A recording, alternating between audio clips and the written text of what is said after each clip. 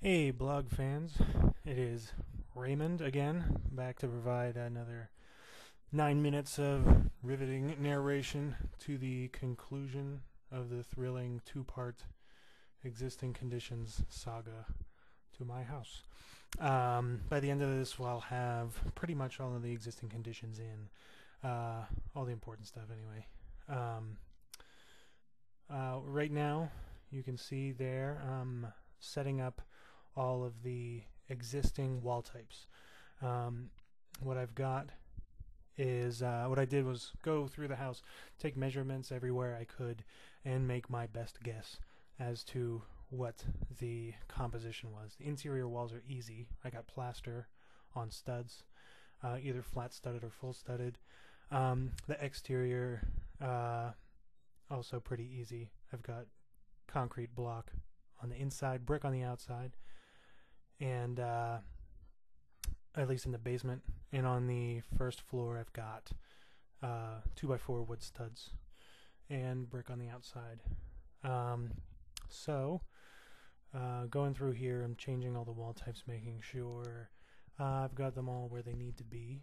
I've got one last on the first floor, you'll see it, little niggling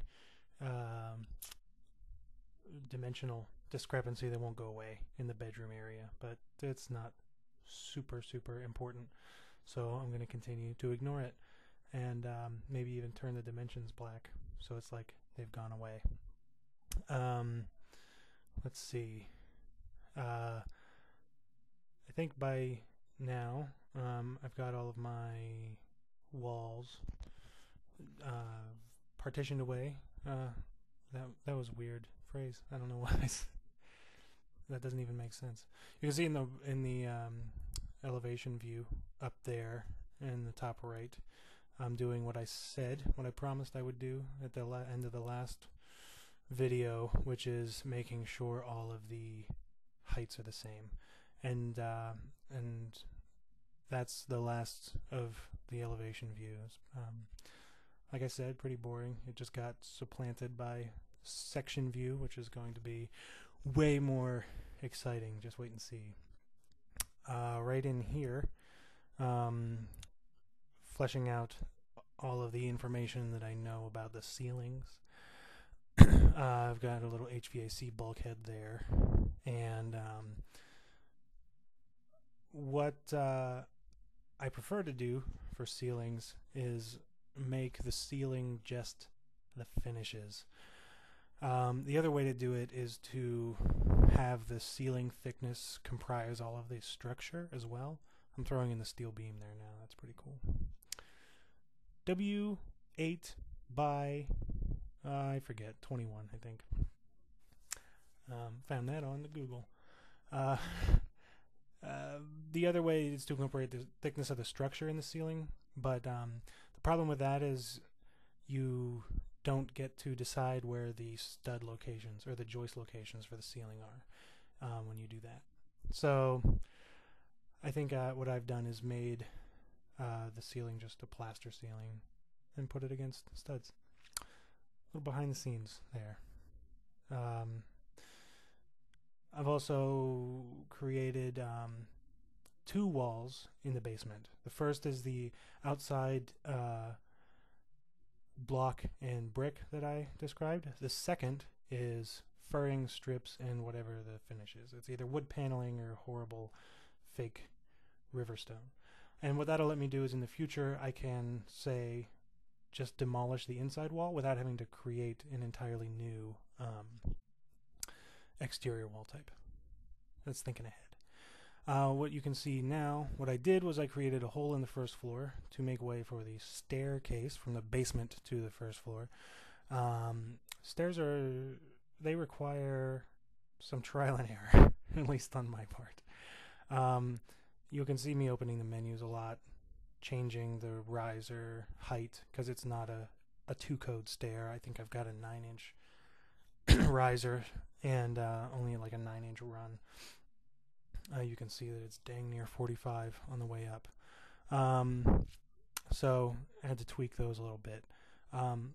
It's not 100% important to me to have the stair. You can see it in the section up there. It's not what it looks like. There's probably a central stringer, maybe. I don't know. It's not important. I'm not going to be messing with the stair. Trust me. I'm putting in the ceilings on the first floor now. I think the last thing I did in the basement was, yeah, see, there's the worm's eye view in the 3D down there. A little late to the party. I should have put in the ceilings after I did that, but didn't. So, sorry, you missed out. It was a lot of action going on. What I'm doing here is throwing down switches and outlets. That's not always. You don't always do that for existing conditions drawings, because I think of it like significant figures. If you record the location of one outlet and one switch, then it implies that you've recorded the locations for all outlets and switches. Ceiling bulkhead going on. Don't want to miss that. All very exciting. But that's not always the case. And you don't want to sort of fool yourself into thinking that you know more information than you do.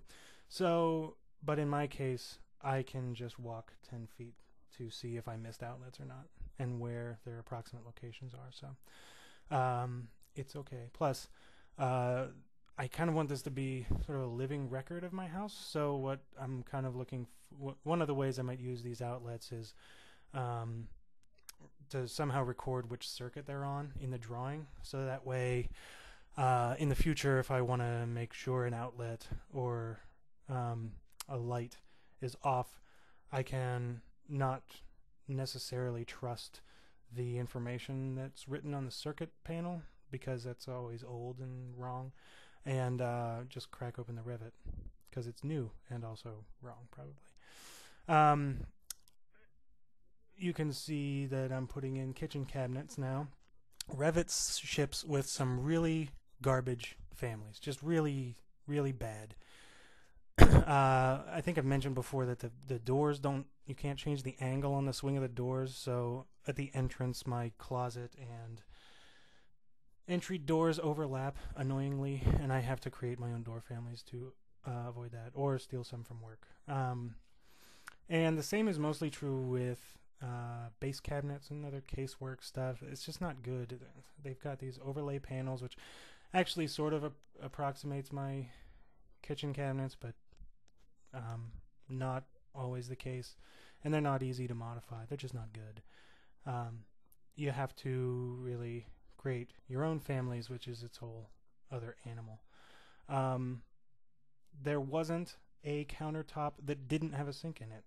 Most countertops don't have sinks in it, so just another example of Revit families by default not being great. The other thing that I'm already sort of falling into the trap in, and that I'll probably do when I'm not recording, is fix how the components are recorded. Now, if you're not familiar with the Revit structure, there is windows, doors, and every other thing. This is where I didn't adjust the 3D view to see the bathroom, so again, you're missing out on some exciting stuff happening. What I mean to say by that is that all of the casework is next to the light fixtures, next to the plumbing fixtures, is next to the everything else. And what ends up happening is base cabinets that start with a B are sort of in the same family as upper cabinets, which start with a U, but since they're all in the same list, they're miles apart from each other, and it's really aggravating. And you've got refrigerators and furnaces in between. See, this is another reason that louvered window didn't have a height adjustable. Just garbage. Anyway, this pretty much wraps up the existing conditions. I don't have terrain or a chimney, but I'm okay with that. Because the next time you'll see it, I'll be able to do fun stuff like design.